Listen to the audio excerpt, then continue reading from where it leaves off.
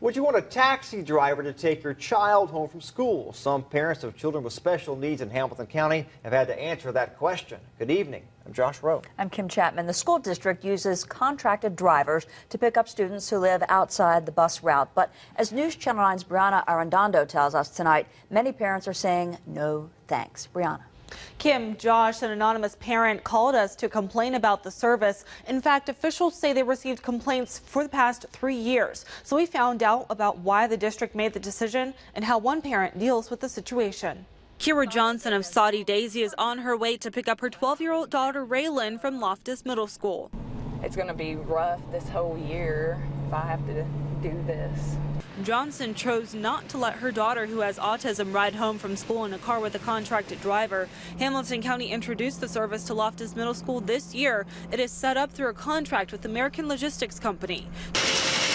Drivers drop off children who live too far for buses to travel, and it's a cost-saving option that relies on both shuttle and taxi drivers. We want to let everybody know that they've been background checked. This isn't just a taxi cab company come pick up their kids. According to the Loftis principal, more than half of families of students with special needs who qualified decided to opt out, meaning parents have to pick up the slack. Johnson says she worries for Raelyn's safety. There was only going to be 4 girls all together riding with this taxi cab service.